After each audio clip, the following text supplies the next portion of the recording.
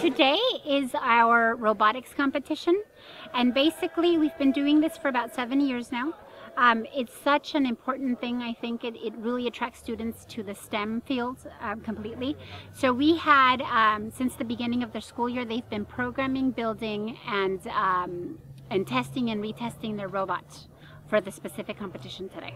The high school, they used the VEX robots. It's actually the first year that we use this robot. It's one step up from the Lego that we've been using for the past 6 years.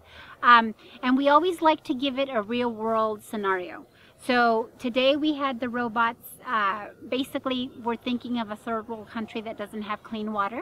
So they would have to get contaminated water and filter it to make it clean water. So that was the objective. Obviously we did not use real water. We used beads, as different size beads and marbles.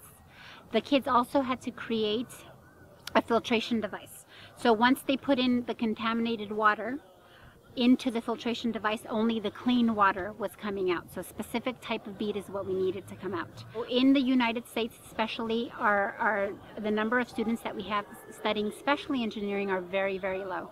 So if we can attract them young to such a needed career, because engineers really kind of make our world go around, they do everything to make our life better.